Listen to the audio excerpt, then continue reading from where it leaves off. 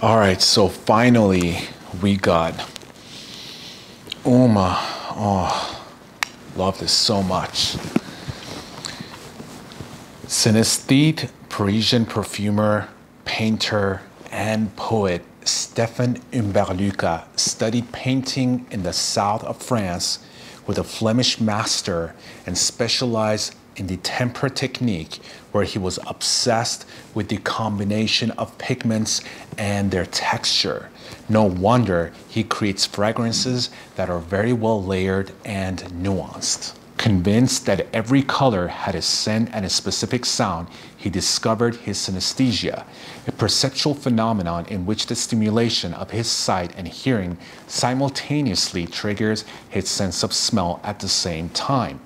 Mixing colors and sounds was then a way to master new, unique scents. Ladies and gentlemen, welcome back. And today we finally are going to review one of the most anticipated fragrances from Stephane Humbert Lucas from his 7/7 collection, Oumma, a mastery of contrasts with this exquisite oud from Myanmar and three kind of high quality roses. All right, so a lot of people think that this will be another rose and oud fragrance review, but I have to say, actually, interestingly, Oumma, at least to me and Mr. Lucas, it's far away from your typical oud and rose fragrance. This is a very special blend and creation from Stephane Humbert Lucas and is one of the most costly fragrances right alongside Ohira in his collection.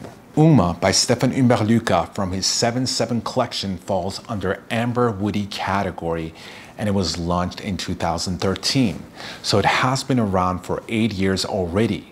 And for a fragrance with a DNA that old, let me tell you, this smells extremely modern and smoothly blended. And of course, the nose behind Oumma is Mr. Stephane Humbert Lucas himself. For Mr. Lucas, Oumma is rather religious.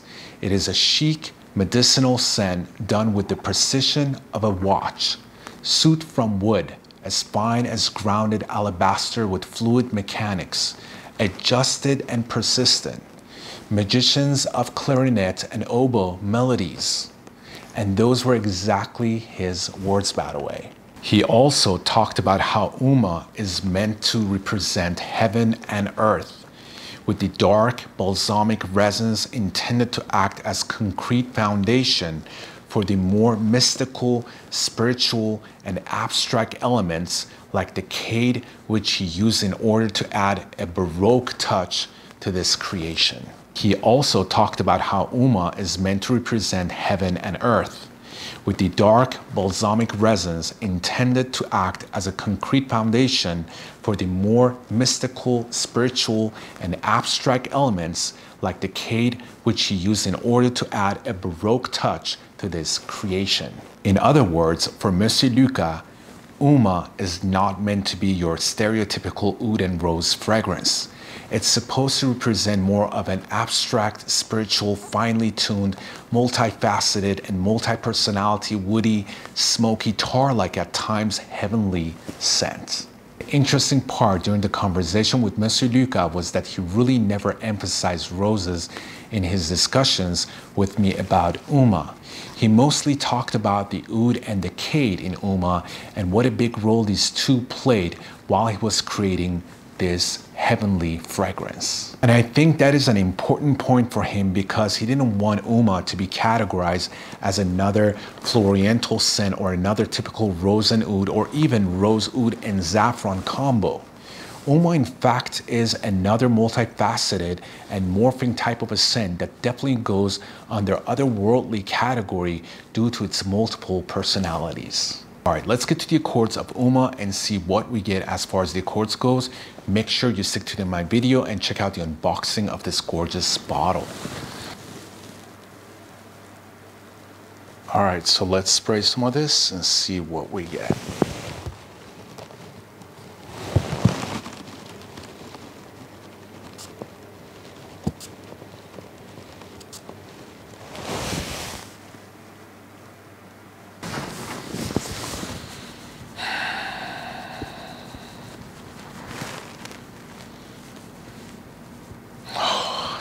So heavenly. This is so sophisticated. So different. It's, when you smell this, you're not going to think oud and roses. This is very different. All right, so Oumma opens up very leathery, almost like the saddle horse type of a smell that is sometimes sour or sometimes sweet. It's gorgeous. It has this singed woods that is musky. I get a strong whiff of mesquite, which is gorgeous as well. The oud is not barnyardish, but rather sour and leathery type of an oud. Now, some might say, it has a medicinal type of a oud smell to it, but for me, it has more of like a saddle horse type of a oud.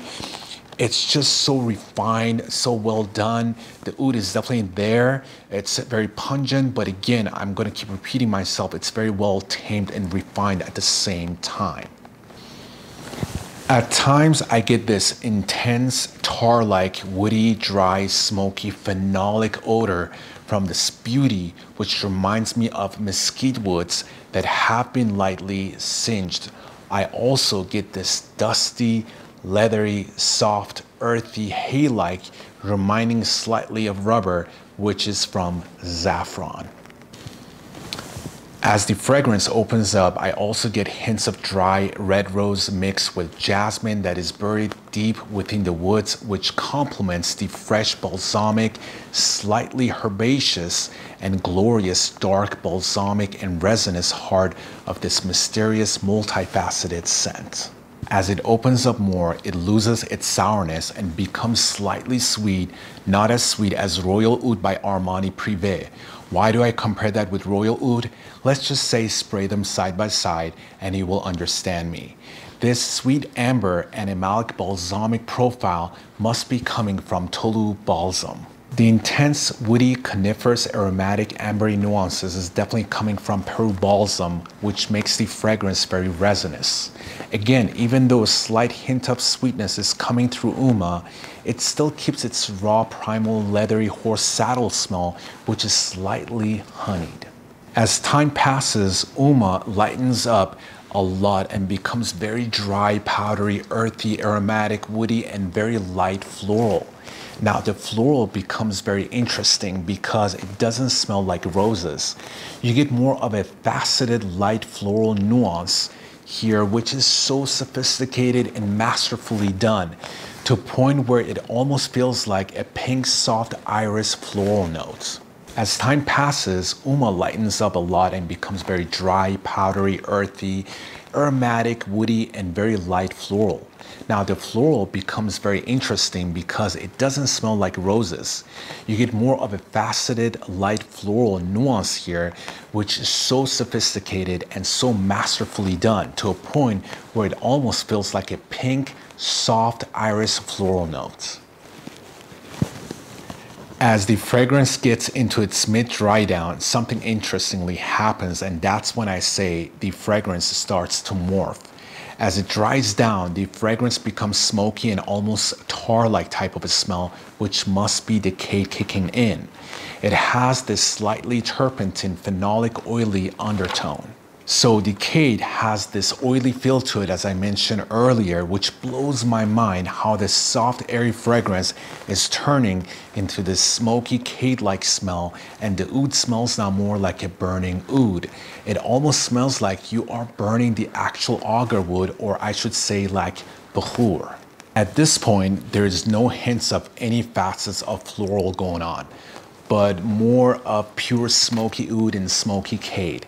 The fragrance still smells of a singed woods, but not as strong as initially sprayed. Again, the oud in here is clean and very well tamed, nothing to be scared of. Also, the smokiness is extremely balanced and very sophisticated. It is just masterfully created. Now, at the last stage of dry down, Oumma morphs once again for a last time, and it will completely blow your mind. It loses all its smokiness of cade and oud, and it becomes a light, gorgeous, woody, soft, leaning almost towards feminine side, light pinkish amber with floral facets from rose and jasmine, which actually represents more of a pink iris type of a smell, accompanied with this beautiful pink musk, which is powdery and slightly sweet. So all in all, what you get with Oumma, it has this beautiful amber that morphs constantly from smoky animalic amber into this dry woody amber, and then into a pinkish floral sweet powdery amber, and stays constantly dry. So the amber cord is not fluid, but rather a dry amber cord throughout its morphism. Oumma is definitely very woody. You can definitely smell the oud in here. It is balsamic, and there's this hint of rose and jasmine, which give off this almost like iris facet. It is powdery, warm, spicy, earthy, smoky at points, slightly sweet, and white floral musky. All right, so let's get to the notes of Oumma and see what we got. Top notes, we have rose, jasmine. Middle notes, we have Tulu balsam, Peru balsam, cade, and saffron. Base notes, we have oud, cypre oil, and cedar. All right, so let's get to the performance and longevity. As far as the performance and longevity goes, in a long run, it is a soft performer. But as far as the lasting power goes, on my skin, I get about 8 to 9 hours. And now the skin scent on my skin, it's very strong with this fragrance, so it stays very strong. So as far as the performance and longevity goes, I would give it a medium to high score. All right, so as far as the projection sillage goes, it has a moderate to strong sillage, and it only goes that way for 2 hours, and then it gets close to your bubble. And that is because it is an extrait de parfum. So as far as the projection sillage goes, I would give it a medium score. All right, so let's talk about compliments. As far as compliments goes, this one is a beauty. Now, again, we're talking about Stephane Humbert Lucas.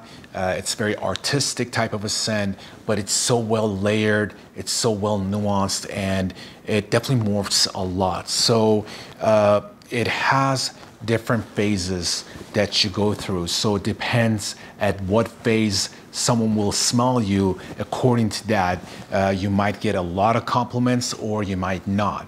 I would say when it gets to its dry down, it definitely gets more compliment and it becomes more mass appealing. So as far as the compliments goes, it's a little bit tricky with this one. It's a little bit complicated, but all in all, it is a gorgeous, gorgeous fragrance. I love Oumma. Oumma is just so beautiful, and that's why I waited so long to review this fragrance, because I wanted to really understand and study it and ask all my questions from Stephane Humbert Lucas.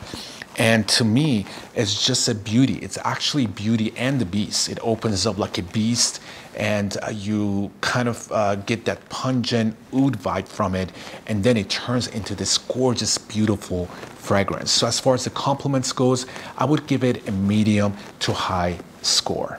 All right, so let's get to the versatility of Oumma, which can be very tricky, and versatility is very subjective. But Oumma is like one of those fragrances that you can wear all year long, actually. Even though it does have strong notes in it, it does have that smokiness, it has oud in it, it has that cade oil type of effect to it, but because it constantly morphs and it changes into this light floral type of a scent, the powdery, the pinkish vibe to it, and that gorgeous amber, I would say you can actually pull this off during summertime as well. So I would say you can definitely wear Oumma all year round, interestingly.